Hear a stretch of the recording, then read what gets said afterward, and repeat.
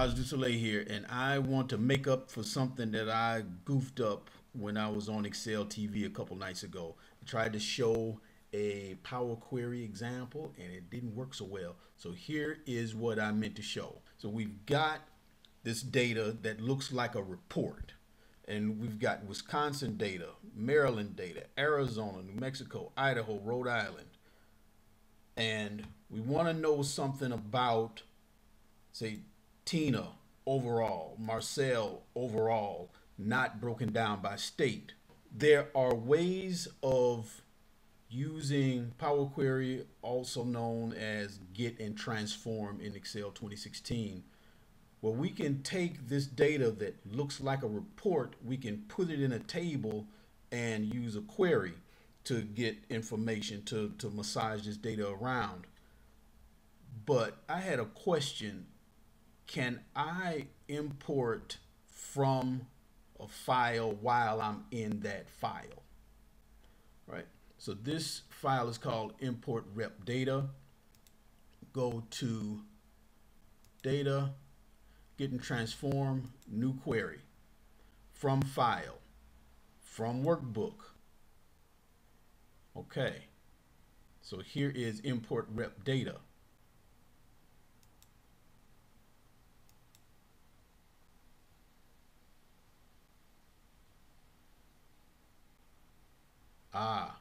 And here is the file, and here are the sheets.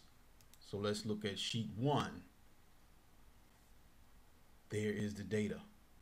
So we don't want to load it right now. We want to edit this query because we want to clean this data up.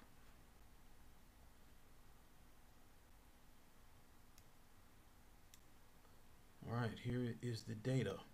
First, let's get Wisconsin, get all of the state data, filling up the state column. Right click on this column, go to fill, fill down. Great. We've got Wisconsin everywhere where Wisconsin needs to be shown, Maryland, and so forth.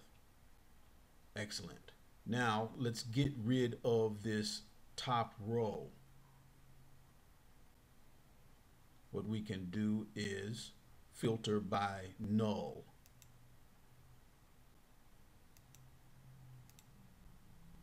Okay, now we want to get rid of anything that says total.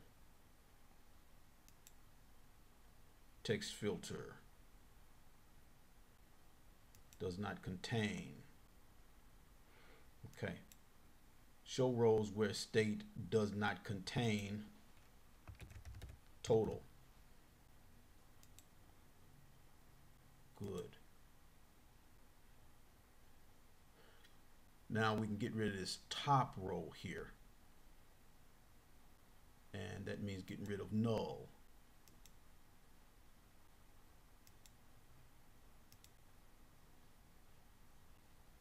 We've got the data. Right, so let's go ahead and load the data to the worksheet.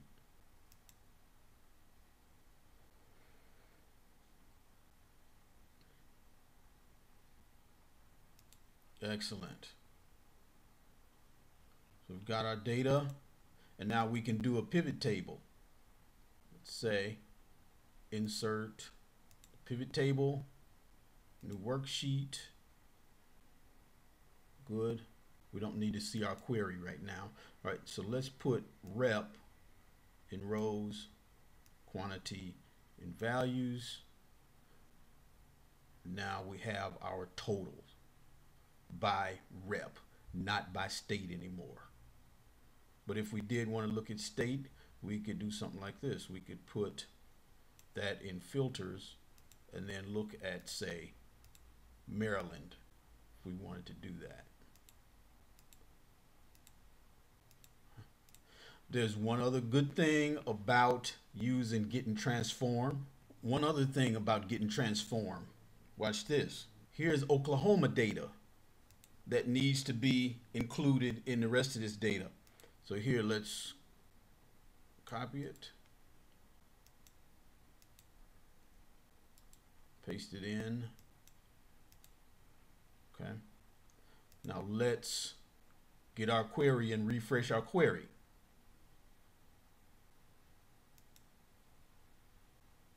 Show queries. And refresh.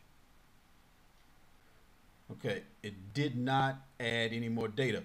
Why? Because we are in the workbook that the query is being pulled from. So we have to save this.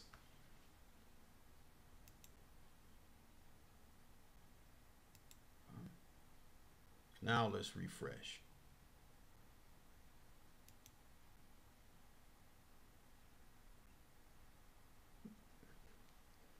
There is Oklahoma.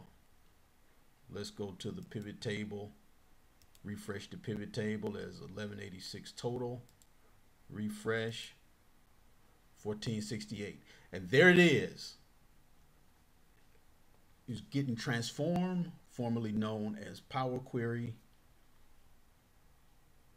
We've run a query on the workbook that we're in right now, and we were able to clean up the data using fill down. We got rid of excess rows.